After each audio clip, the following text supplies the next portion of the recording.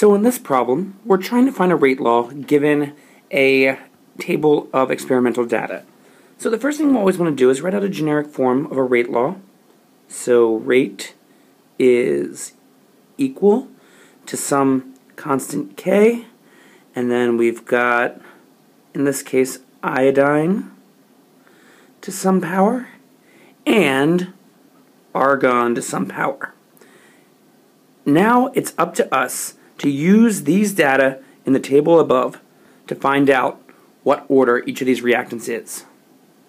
The idea is we want to hone in on experiments where only one of the concentrations is changed and then see how that affects our overall rate. For example, between the first and second experiments, we can see here with the argon, between experiments 1 and 2, the argon was held constant, which means that whatever change we observe in the rates between the two experiments is due solely to the change in the concentration of iodine. So let's see by what factor changing the iodine changed the rate. We can see here that the concentration was doubled. And when we doubled the concentration of iodine, the rate of the reaction actually went 4 times as fast. Wowzers! Okay, so that shows us there's an exponential relationship here. Since we doubled the concentration of iodine and the rate went 4 times as fast, that means this must be second order, because 2 squared equals 4. To figure out what order the reaction is in argon, let's compare experiments 2 and 4. Because once again, we can see that we're holding the concentration of iodine constant, and between the two of these, we're actually quadrupling the concentration of argon. And when we quadruple the concentration of argon, we can see here that the rate also quadruples. It goes 4 times as fast. So that means we have a directly proportional relationship here. Okay, so to make the comparison, we made it 4 times as concentrated. It went 4 times as fast. 4 to the first is going to get us 4 times as fast, which means that this is first order with respect to argon.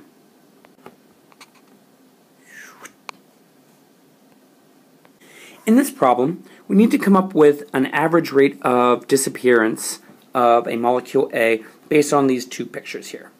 So what we're going to do, a rate change is the change in concentration of something over the change in time. So the change in time we can already see. It went from 0 seconds to 35 seconds. So our dt is equal to 35 seconds. Whoa, we're halfway there. Now we need to find the change in the concentration of A to complete this problem. In the second panel, we see we have 5 spheres of A. In the first panel, we had 10 spheres of A. So if we do this, we see that our net change was negative 5 spheres of A. And the negative sign just means that it's disappearing by virtue of being a reactant. Now, let's translate this to a concentration, because the problem tells us that each sphere of A represents 1 times 10 to the negative 2 molar of A, which means the net loss here was 5 times 10 to the negative 2 molar of A.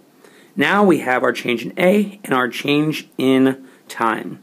All we have to do is combine the two. So our rate is going to be equal to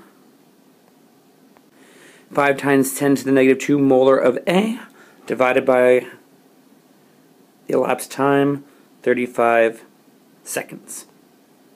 So we end up getting that the overall rate of change of A, the average rate of change of A during that time, is 1.4 times 10 to the negative 3 molar per second. You'll note that I'm not including the negative here. Why is that? Well, rates are always reported as positive values. It's implied that the change is negative because it's the disappearance of A. So, our rate, though, has to be a positive number.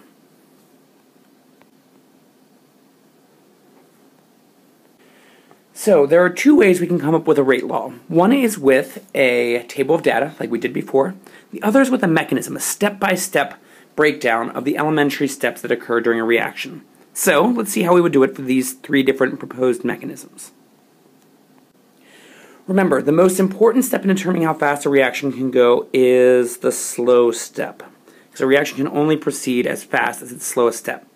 So it's also called the rate determining step, and we can build a rate law based off of this. So our rate is equal to some constant K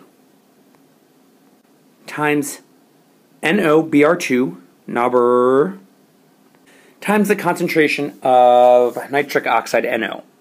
So, we have a rate law, but is it a good rate law?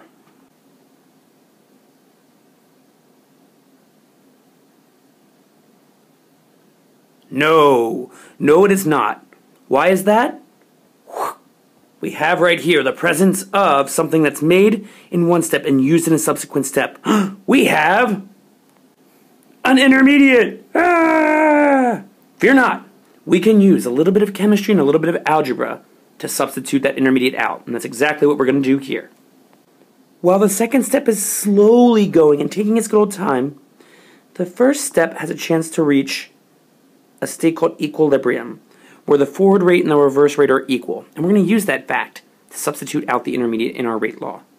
So we're just going to write a rate law for the forward reaction of step 1. K sub F for forward, it's arbitrary, times NO times Br2. Now, we're going to set that equal to the rate of the reverse reaction. So if instead we were going this way, well, our rate law would look like this. K sub R, our arbitrary rate constant for the reverse reaction, times NOBr2. Now, we need to solve for our intermediate mathematically so we can substitute it out of our working rate law that we built in the previous step. How mathematically do we solve for it? Well, we divide both sides by K sub R. Any constant divided by itself is just 1. And a constant divided by a constant is just, wham, a whole new constant. We don't care what it is. I'm going to call it K nu because it's arbitrary. And also, we knew that we had to replace the intermediate in our rate law. Now, since we've solved for our intermediate in terms of reactants, all we have to do is plug this in, substitute. So we're just going to take this in, plug it in for that. We'll end up getting that our rate is equal to some constant, the 1K, times another constant, the K nu. Again, it's just another constant. So we're just going to plug in K OBS for observed. Sometimes you'll see that. It doesn't matter. We're not solving for K here. It's just some rate constant for the reaction. Then we've got the NO and the Br2 that we plugged in times the NO that was already there in our rate law. So what we'll end up getting is NO squared. One second, I can clean this up a little bit. Voila. Times the Br2. So that is our rate law, and that's a good rate law. And is it consistent with the rate law we're given? That's still on this page? Yes, it is. So mechanism 1 matches. Now, we need to try again for mechanism 2 and 3. Ding! Now let's check mechanism 2 and see if it matches the rate law that we were given. Well, here we can see that our rate determining step is the first step. Now, if that's the case, then you're in luck, because there's no way an intermediate can react in the first step, which means you can just write a rate law based on it. Oh! So then we ask ourselves, does the rate law that we got with our mechanism match the rate law we're given up here? And the answer is no. No, it does not. So we can eliminate mechanism 2. Now, let's try mechanism 3. Once again, we're going to hone in on the slow step, and we're going to write our rate law based on that. Once again, since we have an intermediate in our rate law that we get from our slow step, we need to go back and we need to substitute it out using chemistry and algebra. Remember that while the slow step is slowly going, the first step has a chance to reach equilibrium, which means that the forward rate, boom, equals the reverse rate. Now we're going to solve for intermediate, so we're going to divide both sides by this k sub r, and again we're going to be making an arbitrary constant, so this is going to cancel out. Constant divided by a constant is just another constant. I'm going to call this k arb. The arb is for arbitrary. Now that we have that, we can take this and we can plug it in to our rate law and substitute out the intermediate. And we are left with a rate law that does indeed, ding, match the rate law that we were given. So, of these, which ones match the rate law above? It is 1 and 3. In this problem, Rick T. Cat and his team of intrepid graduate students have invented a new element, nitnium. Ooh, neat. Okay, so we're told that it decays with a half-life of 409 seconds. Okay, what else are we given? Well, we want to find the amount of time t it'll take for it to go 87.5% to completion, for that much of it to react, which means that we'd be left with 12.5% of the nitnium. So, whenever we want to find out, whenever we want to relate an initial amount, a final amount, and the time it takes for any nuclear decay problem, remember that we're going to employ our first order integrated rate law. Okay? And there's a few different flavors of the first order integrated rate law you can use. Really, either one will work. So you can either set the natural log of n sub t divided by n sub 0 equal to negative kt, or we can set it equal to negative 0.693 times time divided by half-life. Both work. I prefer to solve for k first, so that's what I'm going to do. Remember with first order kinetics that if you know either k or t, you can find the other one because they're directly related by this equation right here. So we'll divide 0.693 by 409 seconds, and we'll end up getting that k is equal to 1.69 times 10 to the negative third. And our units here are seconds to the negative 1. Okay, so now let's take a look at our integrated rate law. Remember that the ratio n sub t divided by n sub 0 represents our fraction of reactants remaining. So, since we know that we have 12.5% left, we can just plug in 0.125 in for that value. So we get the natural log of 0.125 equals negative k, 1.69 times 10 to the negative third, times t, the time that we're solving for. So the natural log of 0.125 is negative 2.08. So now we have this simplified out, and we just need to divide by k on both sides. So we'll divide both sides by negative k, and my apologies, I should have included units before. So remember our k is in seconds to the negative 1. Sorry about that. And then once we do this, we will end up getting our time, which is about 1,230 seconds.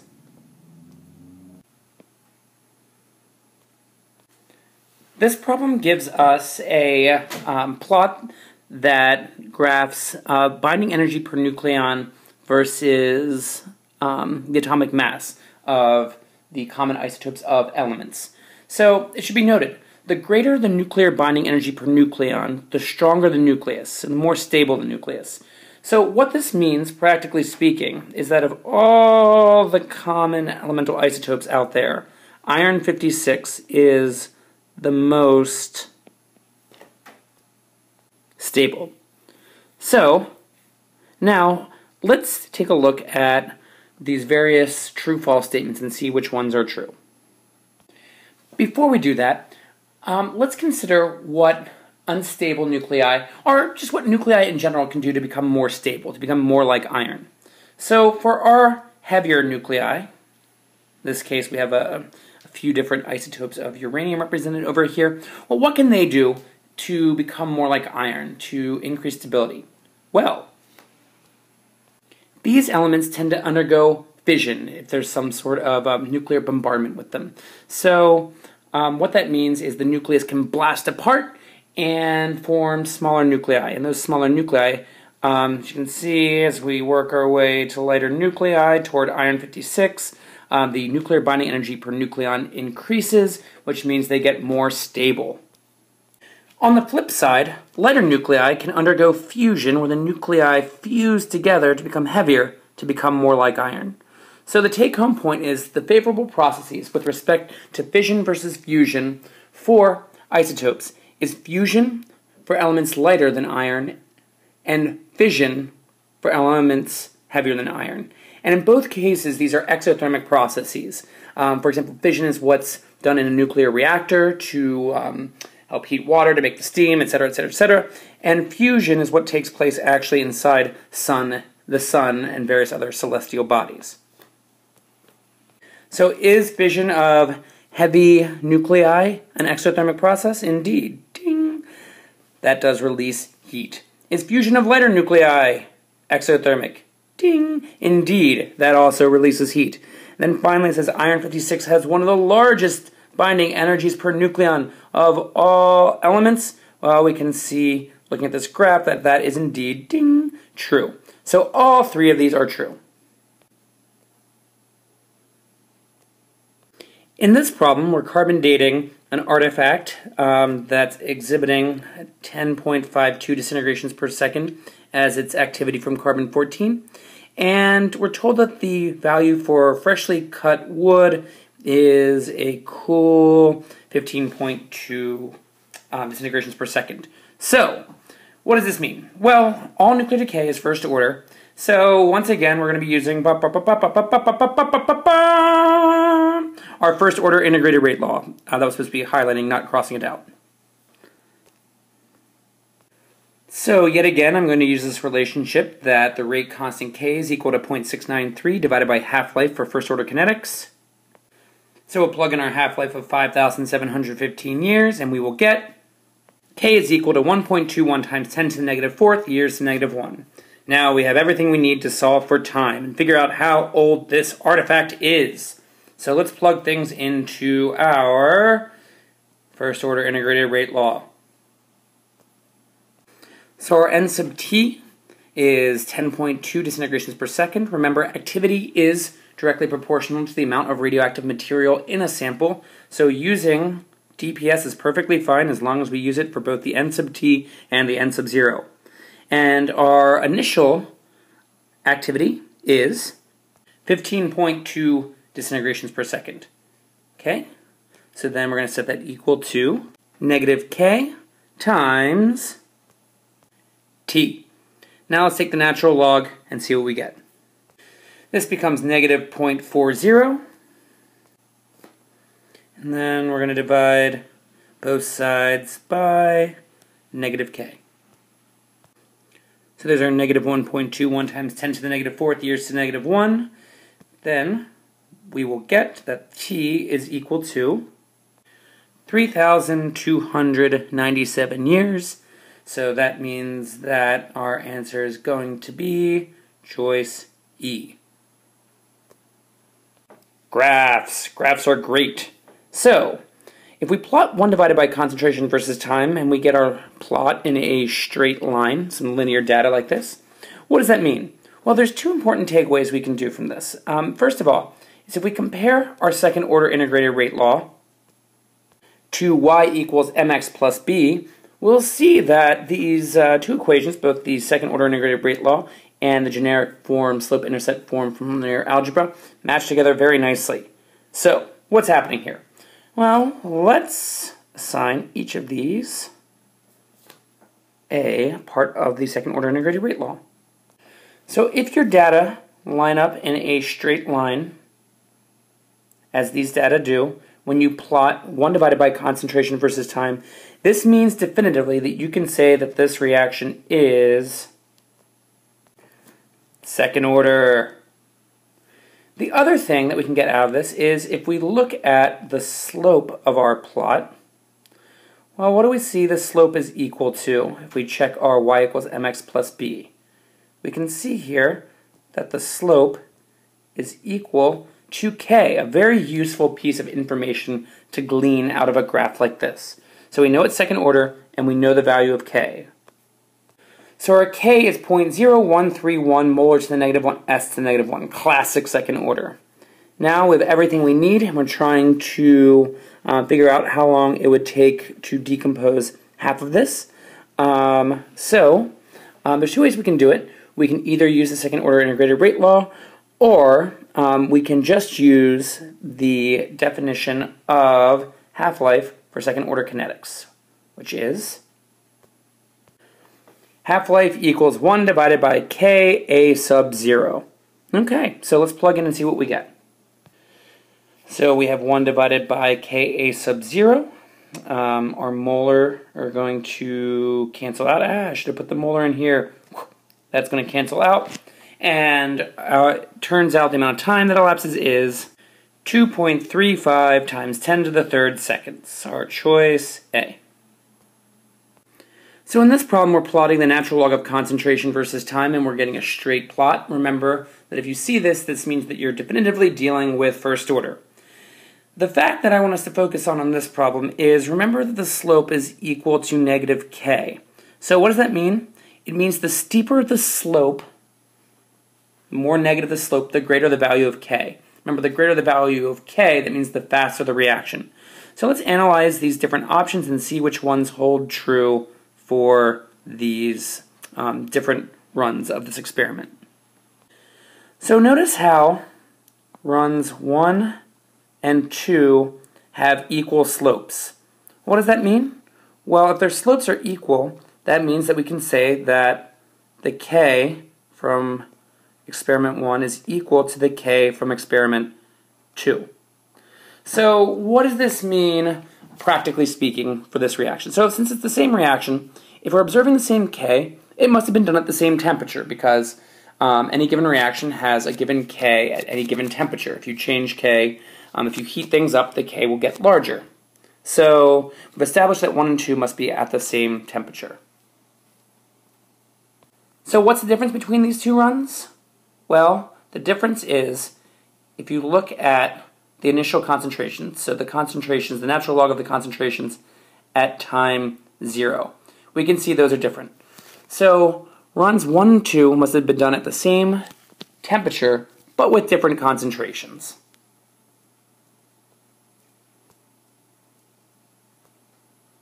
So what's the deal with runs 2 and 3? Because we can see here they are most definitely showing a different slope, okay? So that means they must have been run at different temperatures.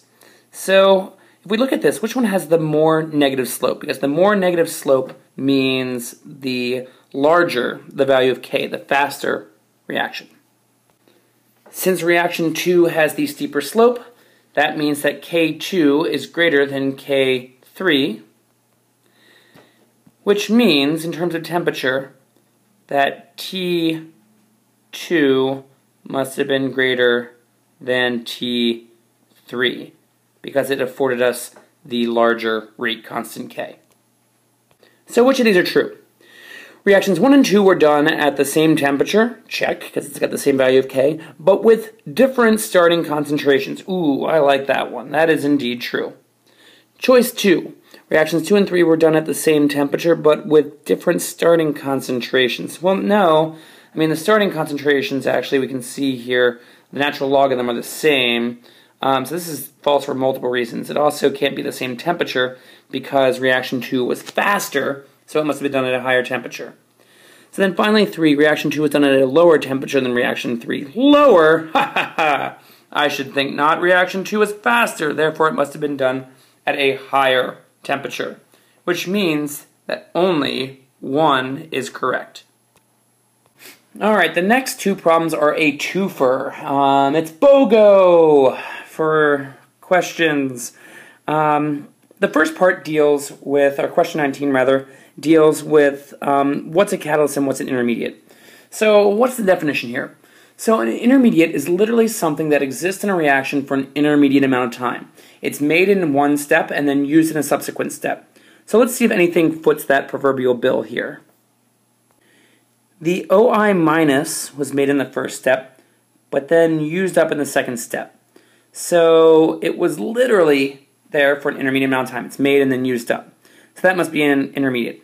Same thing with HOI. So we can see here that the HOI is formed in the second step and then subsequently used in the third step.